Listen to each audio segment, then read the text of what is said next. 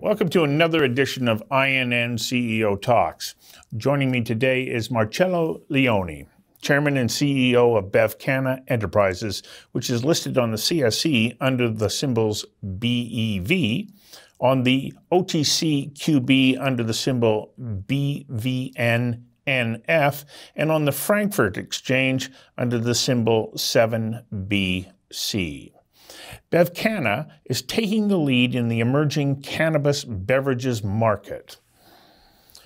Leveraging its unmatched beverage expertise, world-class infrastructure, and proven technology, BevCanna develops and launches premium, innovative cannabinoid-infused beverages that cater to the next generation of cannabis consumer.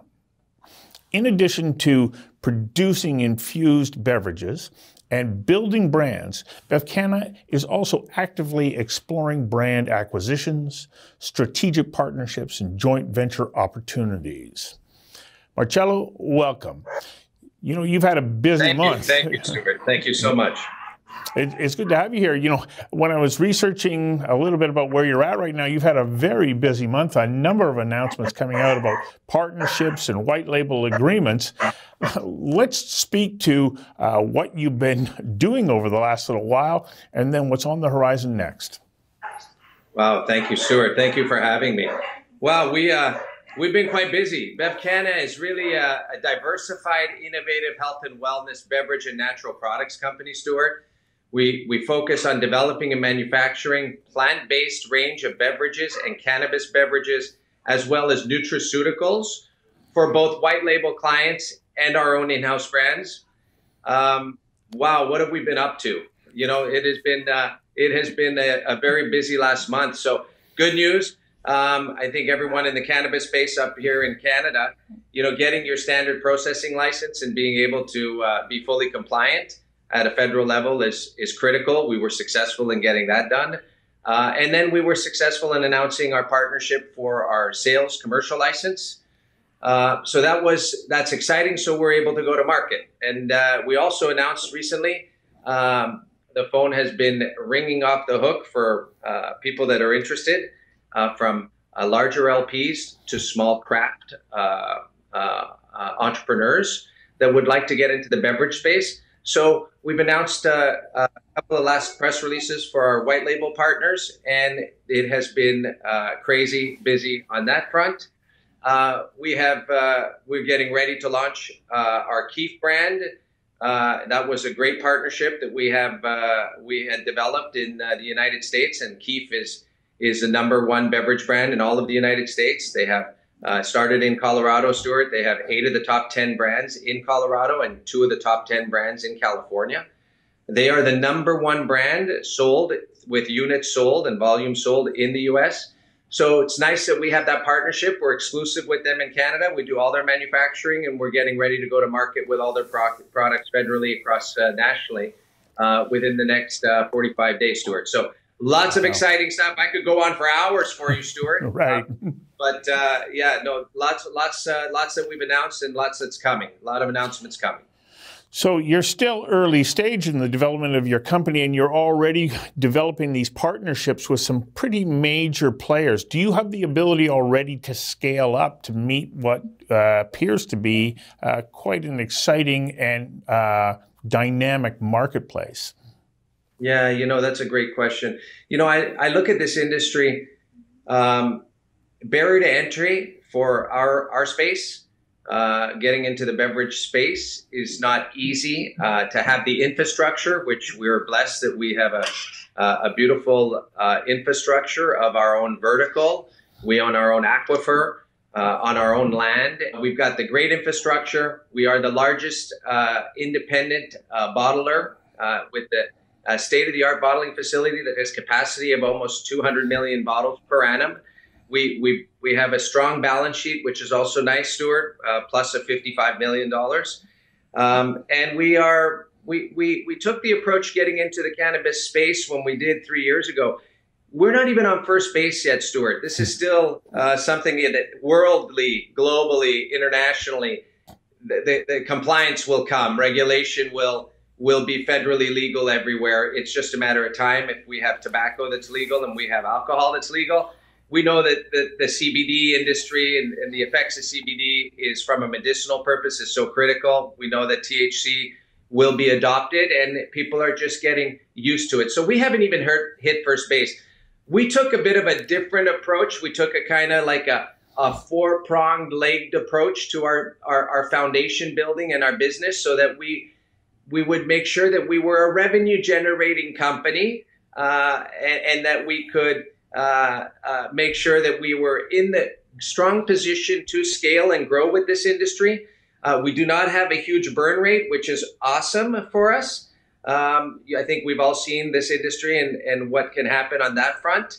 And we went out and, you know, we're very strong on the CPG side. We sitting in front of me are some products. You know, we've had some success over the last 9 years with our product, a plant-based mineral product called Trace, infused with plant-based minerals. We've had some success there, and we've in over 3,000 points of retail in Canada. We're getting ready to launch into the United States. We're getting ready to launch internationally. What's nice about that, Stuart, is that component of our business, which is right over here, didn't require any Health Canada compliance for cannabis. This required Health Canada compliance at the highest level, CFIA, for plant-based innovation of beverages. So what's beautiful about BevCanna is we can be in the with our own brand in the cannabis THC space, and we can be in the plant-based normal CPG space, so that you have opportunities to have revenue going on a daily basis. And then to be even more competitive in the United States and to get familiar with the market, we ended up making an acquisition that you spoke a little bit to earlier. We made an acquisition for an e-commerce company called Pure Therapy. It's a direct-to-consumer e-commerce site. It allows us to sell our CBD-infused products, hemp extracts, nutraceutical products, and plant-based products on our website. We did over 5 million last year in 2020. We have a carryover of over 22,000 customers, recurring customers. It gives us another opportunity to have full exposure to the United States prior to full federal legalization in dispensaries across the United States. And it allows us to sell in Western Europe as well. And then we have another approach by taking our CPG products that you see here, plant-based, and we're getting ready to launch those in the US as well. And having, and this is a real important one, having a partnership, and the strategic partnership we made with the #1 beverage brand in the United States called Keef Beverages. We're their partner in Canada. We produce everything out of our facility for them, and their beverages are tasty and unbelievable. They have 8 years of history. We're going to be distributing those all across Canada. But that relationship, sorry, go ahead, Stuart. Well, I have a question for you, because I'm wondering, you know, what is the specific and strategic advantage that we have in Canada in developing the sector now, while it's legal here, in advance of pending legislation that will open up that market in the United States? What kind of a competitive leg up does that give you? You know, it gives us a big leg up. The trial and error and getting it right and making sure that the beverages taste well, but more importantly, being able to comply to all the federal regulations and what is required by the federal government. So all the documentation, all the compliance.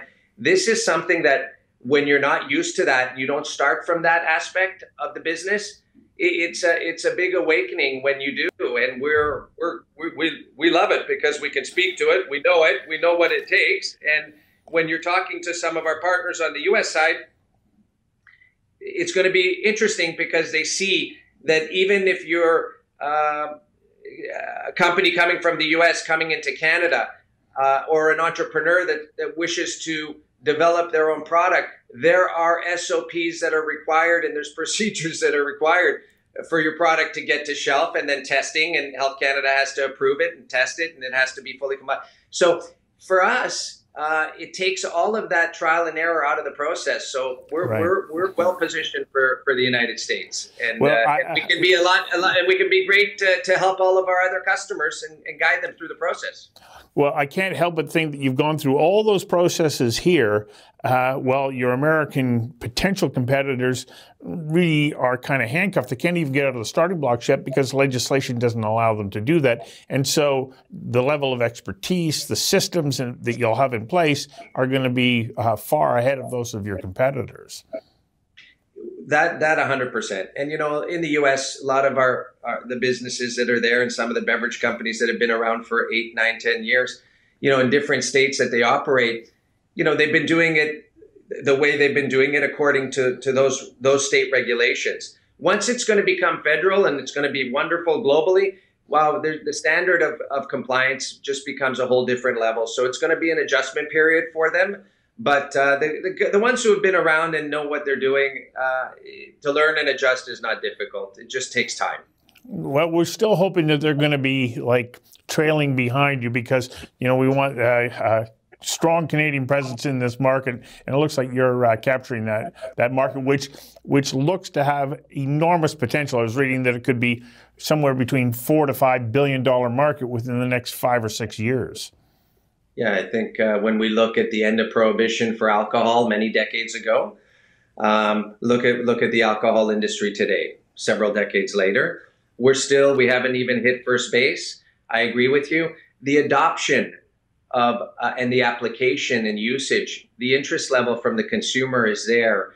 They'd like to be able to have a different way to onset the cannabis that is not a delivery system of perhaps smoking it, etc. They would like to have social consumption lounges. They would like to have the opportunity to have a beverage with the regulated amount of milligrams by the federal government that they can also drink if they choose to drink an alcohol beverage. This is what's coming. People are excited about it, and it is one of the fastest growing categories. So yes, it will be one of the most dominant categories in the space. So Marcello, one of the questions that virtually everybody who watches these interviews asks is, so why is this the right time for me to be putting my money into your company? Well, that's a good question. I would say that if you're interested in the cannabis space, if you're a long-term investor, if you see what these new opportunities in the world are with these the white space of the new opportunities, we are not even at first base. So if you can be first, if you're good to be long-term, and if you're with a company that has great leadership. We've got a great president, Melise Panada, great lady comes from Pepsi. We've got great leadership that comes from Johnson & Johnson, well-established CPG brands, very, very, very disciplined and very, very professional in their opportunities in what they do. And if you're looking at where could we go and we haven't even hit first base, wow. What could it look like, Stuart? I mean, I go back and I have to use the analogy like I do with so many of my peers. It's like, if we had the opportunity and we were as developed of a global world that we are today, and we would have had the opportunity to be first, not even on first base in the alcohol sector, many of us would have said, wow, that would have been great if we would have been able to be there at the beginning of that cycle. Well, here we are in the beginning. Canada, the first G7 country in the world to be federally legal, and many states in the United States that are approved for recreation or for medicinal. We don't have federal yet. And the rest of the world, Mexico just became compliant. They're opening up their doors, and there's lots and lots of jurisdictions that are going to open up. Where else would you like to be, Stuart? This is the future. This is the future. And I love the delivery method, because the whole industry for innovation of health and wellness is so important, whether it's with plant-based products or whether if it's with CBD and cannabis, the cannabis plant, and utilizing that for medicinal purposes and for CBD to get the pain out of our body, etc. My wife is going through a difficult medical period. She can't. She has to take her CBD daily to get rid of her pain. So what a great opportunity. And good news is we're a small, very specialized company, and we don't have a huge burn rate, and we have revenues.